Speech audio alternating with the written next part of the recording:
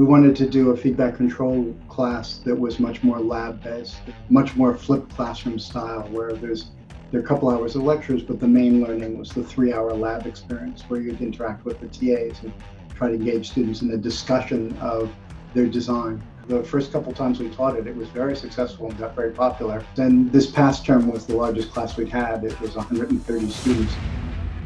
Hey, Professor White. Hi, Professor White. Professor White, thank you so much. When the semester became remote with all the COVID stuff, I really appreciate your enthusiasm and eagerness to improvise. Board the chopstick. We gathered together enough parts to send a kit of parts home with every single student.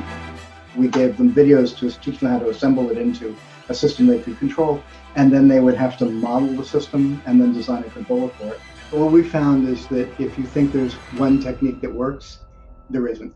So some students just wanted the expectations of synchronous lectures done live. We're going to figure out a third of the students just wanted us to set up Zoom breakout rooms where 4 or 5 of them would come together and they just talk through the problem sets of the labs.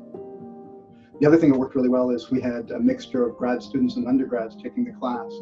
And we decided that a good way to give graduate students the extra task they had to do to make it a grad class was to say, okay, you can satisfy that criteria by helping one of the undergrads get through in the labs. Magically overnight, students who were just lost seemed to suddenly feel like they had a lifeline, and grad students who suddenly feel connected and, you know what, I can get course credit for doing something that, you know, really means a lot to me. You were incredibly accommodating and understanding. I genuinely enjoyed doing all of the labs at my own time. I really think you did a great job of helping optimize that experience for us. The idea of doing hardware for a wider audience is really tough. I think the thing that made this class work is the fact that we were willing to put in, you know, think about it, 130 students, 6 half-hour interviews, one-on-one with each student. That's 400 hours right off the bat. And then you double or triple that. Well, props to you, your wonderful TAs, and your colleagues. Thank you so much for going above and beyond. I can't thank you enough. You know, we want students to feel a sense of agency. But okay, I took this class and now if somebody gives me, I don't know, a self-driving car, I'm going to know how to control it.